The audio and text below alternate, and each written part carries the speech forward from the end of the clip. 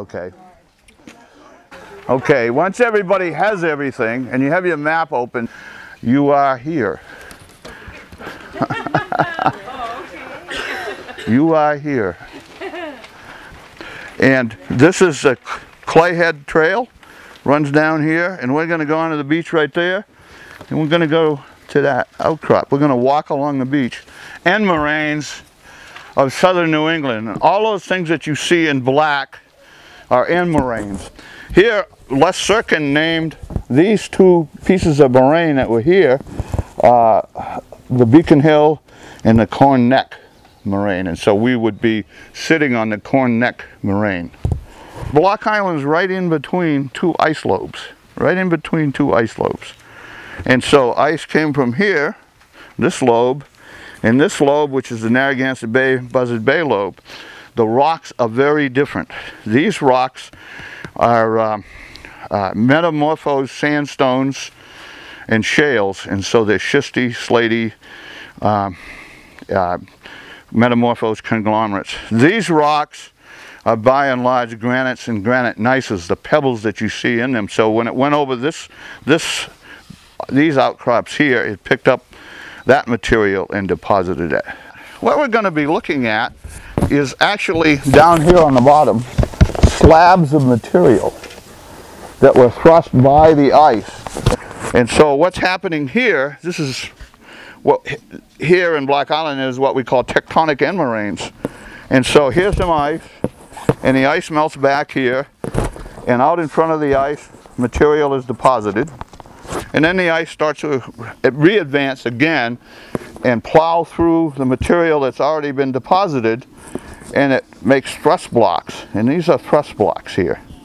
And that's what's down there. That's what's down there in the cliff. And the ice eventually advances, and then it may indeed actually override the thrust material, and that is what happened here. Going to look at these guys, pots and kettles, there's some there, and look at this where it says Cretaceous Clay, and it turns out the Cretaceous Clay is quite sandy there. Around the corner from where we will not go, you can see this white is Cretaceous here, and there's a thrust fault from one of those tectonic thrusts in the end moraine. And so then you can see the later stratified sediment over the top. So that's what to look for down there.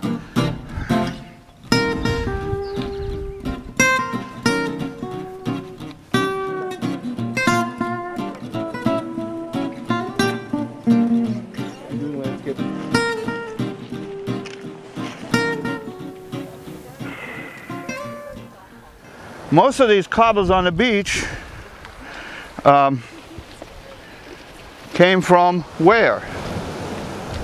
They came from Rhode Island, and then once they got here, the question is, where were they deposited? They were deposited somewhere here, and then they were eroded and became part of the nearshore area, and then you're standing on the berm of a gravel beach. So this material has made a trip. It made a trip in the ice, it got deposited in the bluffs eroded, got into the shallow shore face there, and then came back to the beach, and is deposited right here, right now. If they're all, not all, some aren't, pink granite and granite gneiss, what does that mean is the source of the rocks, the source, back there. Which lobe? The Rhode Island, the left one. The left one. The west one. Well, that's interesting because that map showed that it ought to be a preponderance of ones that were from the Narragansett Basin. It should be the one that was to the east. So that's something to think about. What we're looking at here is the remains of a piece of Clayhead swamp. And so this was before there was vegetation in there. It's really a kettle hole. It was a kettle hole, which is basically a small pond. And this stratified material, which is quite silty, with a little bit of sand in it. It's sandier up here, but this is quite silty. That was deposited in the bottom of the kettle hole, just as the ice was leaving. Okay, this is glacial material. And about the latest glacial material that you would see. It's part of the drape over the surface.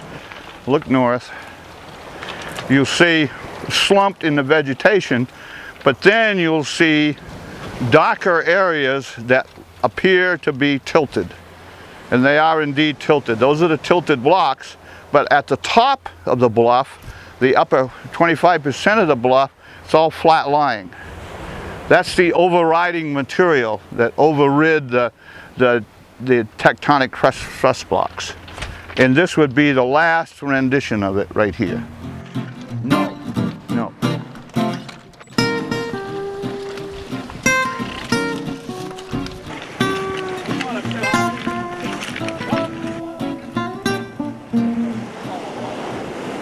First of all, off to your left, it's a little darker and grayer.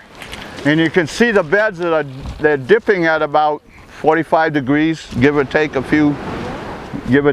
degrees. That's the up-tilted sediment that's in one of the blocks.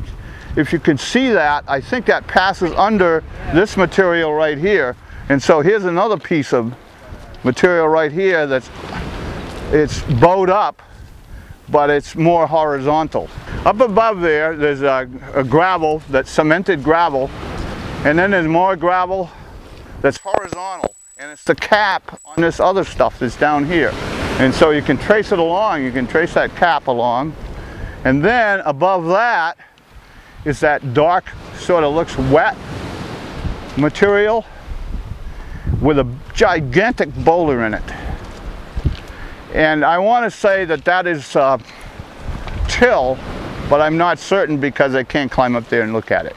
A puddle of material, silt-sized material that was filled up a little ice block, and that big boulder slid off the ice into that puddle.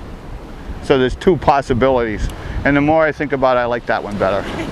So we'll go down and around the corner and we'll come to the Cretaceous white deposits.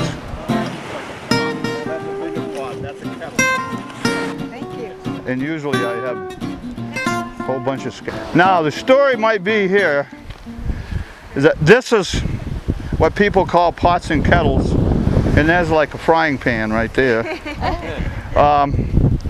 And they range, some of it is Cretaceous material and some of it is Pleistocene material. And I think that this is Cretaceous material because these cobbles, that's a boulder, is highly weathered, has a weathering rind around it, and this black stuff is the weathering rind, and it seems to be internally quite weathered, and so they all have that weathering rind, and that would not have formed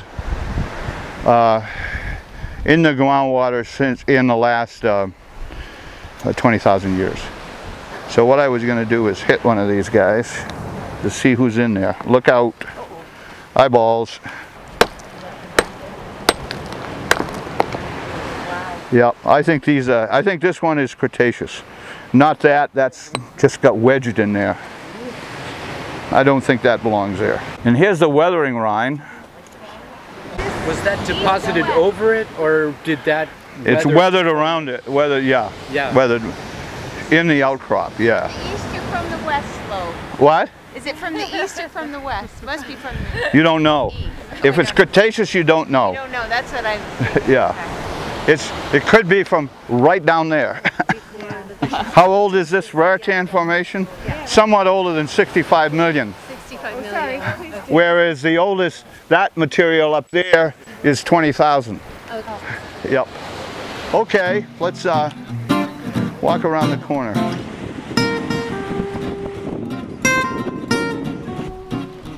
continue.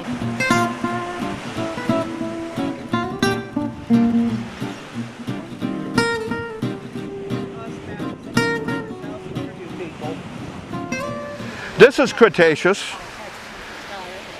and the white, again, is from clay weathering, but you see there's a lot of pebbles there. And if you looked at those, I bet they'd be 100% quartz. Yep, all right, good.